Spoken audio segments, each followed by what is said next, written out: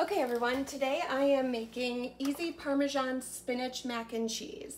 So I already cooked my pasta in this pot, so that is draining. Now I'm going to put the pot back on the heat over medium, and I'm going to add 4.5 tablespoons of butter.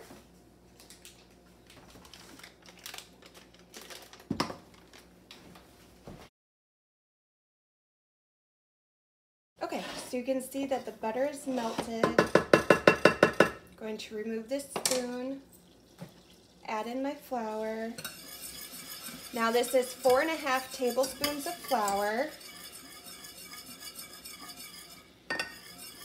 And I'm just adding a little bit at a time.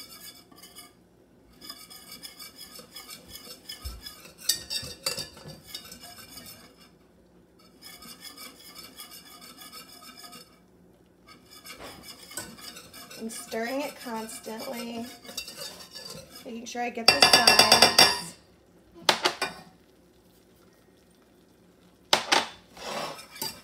You can see it's forming a thick, sort of gravy-like consistency. So now I'm going to let that cook for about 30 seconds. And then I'm slowly going to add in the milk. Now I use unsweetened original almond milk. You can use whatever kind of milk you want. You can see that that's looking nice and bubbly. I know there's a bit of a shadow. Makes it a little easier to see. Okay, so now I'm going to slowly stir in the milk.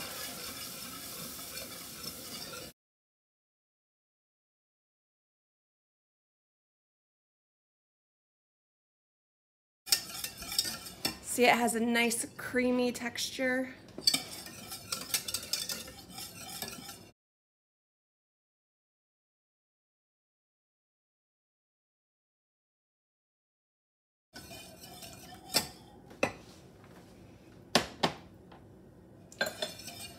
Okay, now I'm going to cook this for about 7 minutes or until the sauce is nice and thick.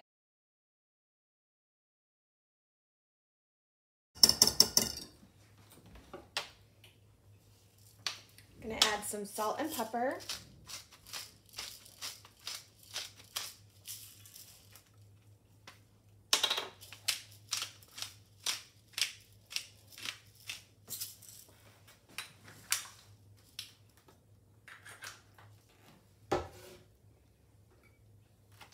Stir that together.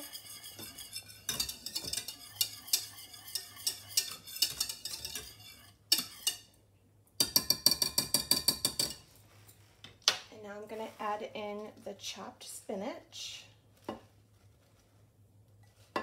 This is 4.5 cups of fresh spinach that was just roughly chopped.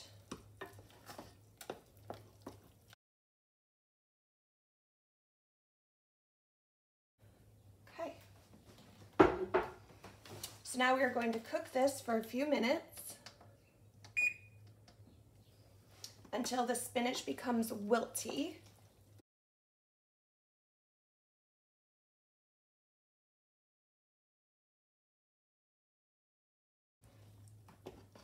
So you can see that the spinach has started to shrivel up and it is all wet and pliable.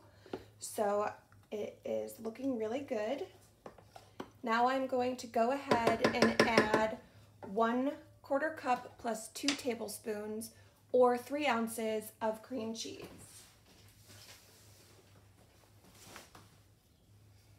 Cut them up into smaller pieces so that they will melt a little easier.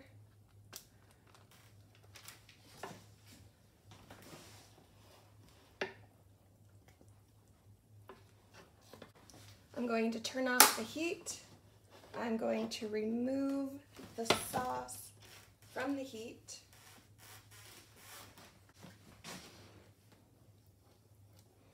I've added the cream cheese, that is melting.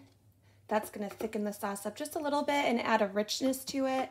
And I'm also going to add 2¼ cups of fresh grated Parmesan cheese.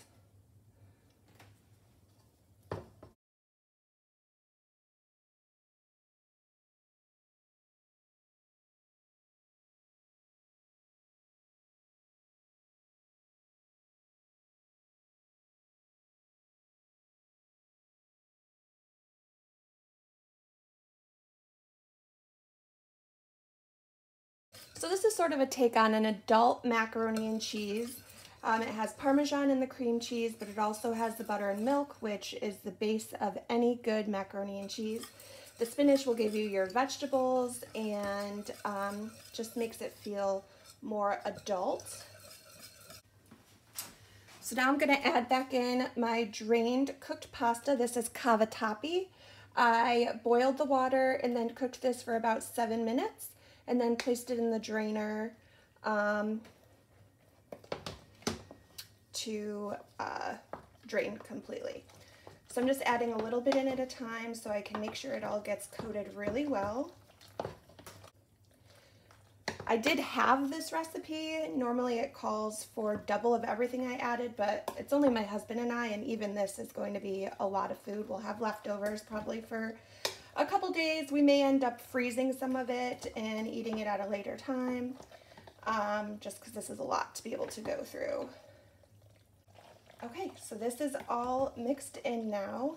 A few dry pieces of pasta.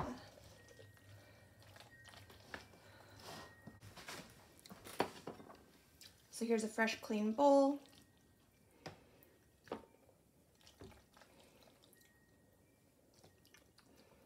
Two scoops is probably a normal serving size.